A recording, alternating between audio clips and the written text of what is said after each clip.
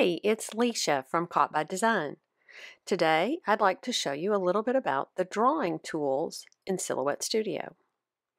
Now, technically, everything here on the left-hand side of your screen is a drawing tool.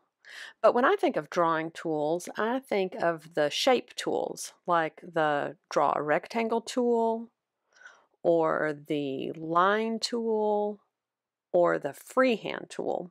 And that's what we are going to concentrate on today.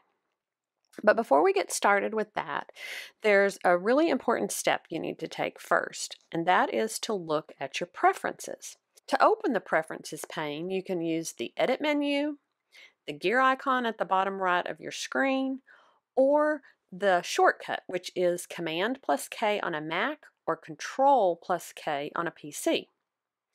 If you click on Tools, you'll see that the first option is after creating a shape. And here you have two choices: Choose Select or Continue Drawing Shapes. Now let me show you what will happen if we have Choose Select. So I've drawn a rounded rectangle, and then you'll see that my mouse goes back to the Selection button. And then I have to go back to select a shape before I can draw any more shapes. If I just click down, nothing happens but a bounding box. However, if I go into the preferences and change that to continue drawing shapes, then when I draw a shape and then click down, I can draw the same shape again. The selection stays with the drawing a shape. So it's really just whatever works for you. Most of the time I keep mine on Choose Select, but for the first part of this demo I'm going to use the Continue Drawing Shapes preference. So let's start out with the Draw a Rectangle tool. That is the first one in the row of icons there on the flyout menu. And the shortcut for it is just to press R on your keyboard. So when I select that and just click and drag my mouse, I'll get a rectangle. I can go, tall, wide, whatever shape I want. But if I hold on my Shift key and drag, I'll get a perfect square. Now watch what happens if I press the Alt key, or on a Mac, it's the Option key. The cursor becomes more of a center point, and the shape draws outward from there, rather than just being drawn kind of along the path that I'm dragging when I'm not pressing down the Alt or Option key.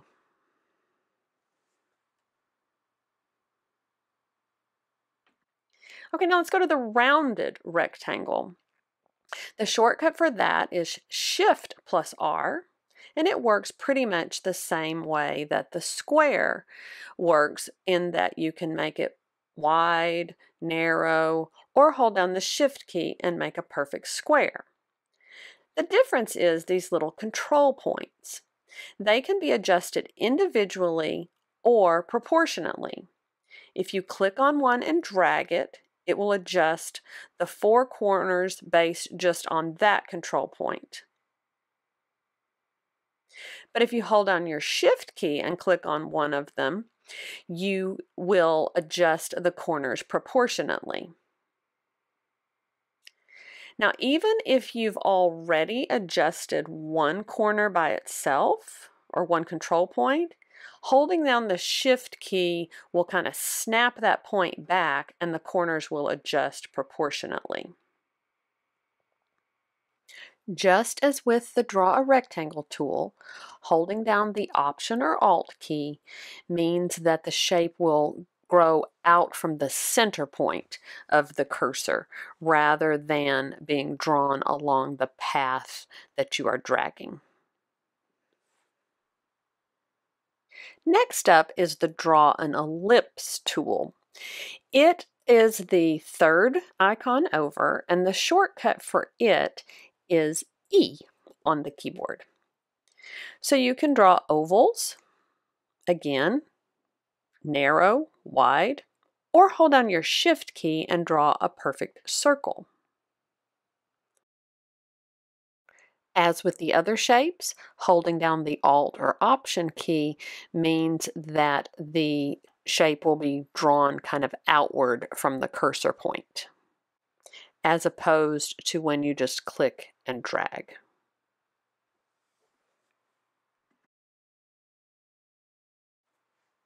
The last shape tool is the Draw a Regular Polygon tool. Now, before I demonstrate that, I want to switch my preferences back to where, after creating a shape, I choose Select. The shortcut for drawing a regular polygon is Shift+P. The default is a 5-sided polygon or a pentagon, but you can adjust the number of sides with this little slider right here. I'm going to zoom in so we can see it just a little bit better. You can go all the way down to 3 or as high as 60.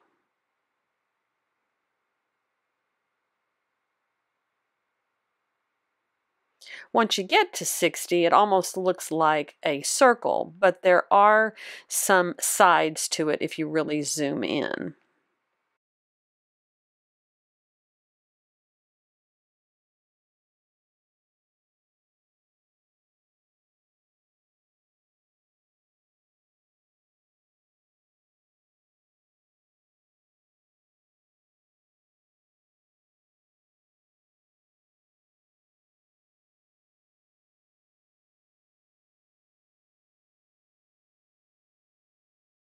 Holding down the Option or Alt key when drawing a polygon works differently than with the other shapes. So see, if I'm not holding down that key and I just click and drag, the shape doesn't snap to anything. But if I hold down the Option key, the side will snap to either a horizontal or vertical line depending on which way I drag my mouse.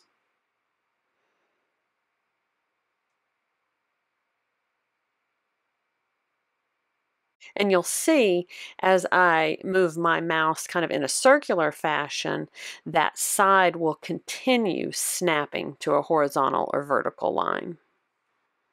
As opposed to when I move it in a circular fashion, not holding down the Alt or Option key, it rotates freely.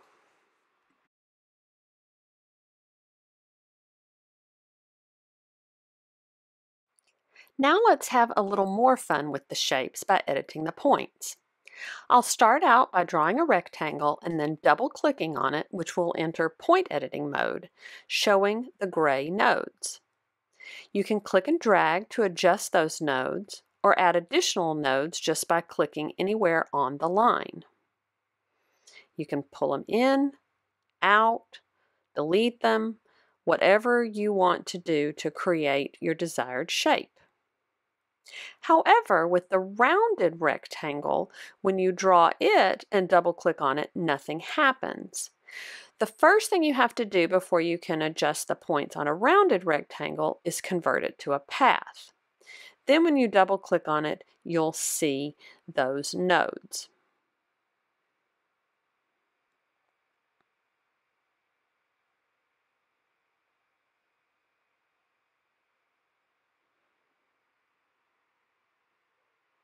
The ellipse works the same as the rectangle.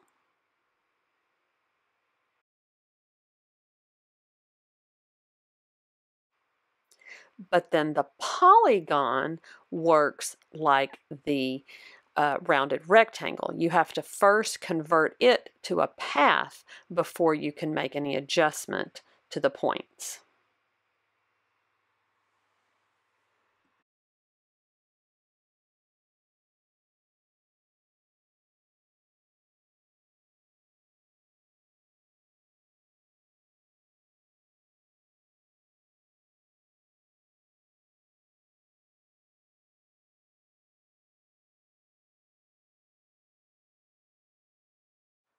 Now let's move on to the line drawing tools. For a regular line, if you just select it, either by clicking on the icon or using the keyboard shortcut, which is a backslash, And you just click and drag, you'll draw a line, just any direction you want to go. Holding down the Shift key, however, will let you draw a straight line, either a horizontal straight line, a vertical straight line, or a straight line at a 45-degree angle. Using the line tools, you can also draw an irregular polygon with sides of varying lengths. So to use it, you select that tool, click down in your workspace, drag the mouse, click, drag again, click, and continue that until you're finished with your shape. You can either create a closed polygon by connecting the starting and end points. Those bright red dots will kind of act as magnets toward one another. Or you can create an open polygon. And to do that, when you get to the end, you just double click and you will stop drawing the polygon. The curved shape tool works in the same way, except instead of having an angle at each point where you click on the mouse, you'll have a nice curve. Again, you can close it by connecting the beginning and ending points.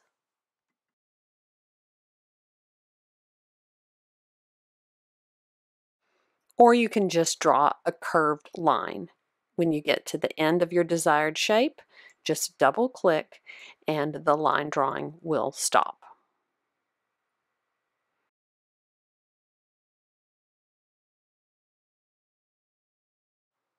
The last of the line drawing tools creates an arc.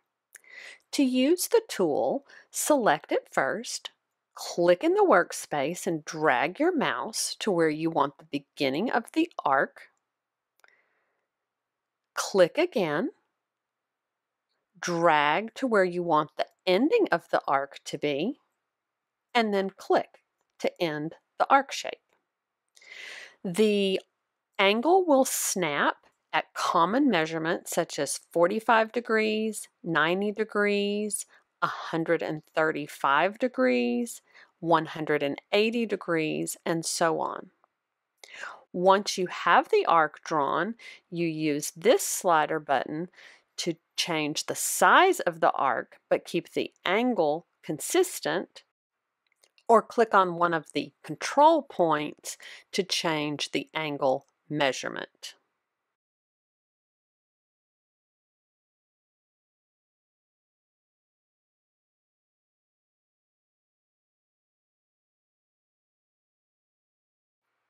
The keyboard shortcuts for these tools are P for the angled polygon, C for the curved shape,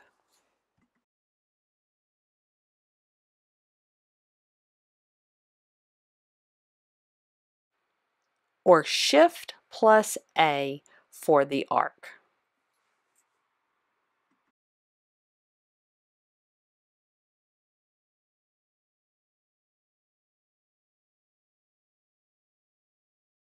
The final tools we're going to talk about are the freehand tools.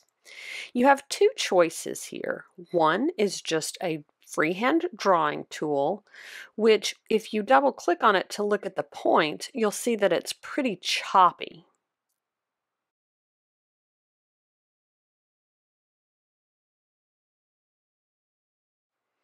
Or the smooth freehand drawing tool, which gives you a lot less control, but also gives you many less nodes, so you'll have a better cutting experience.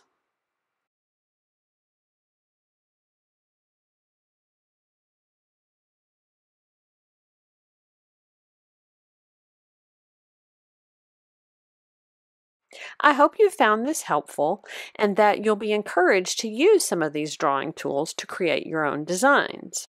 Thanks for watching.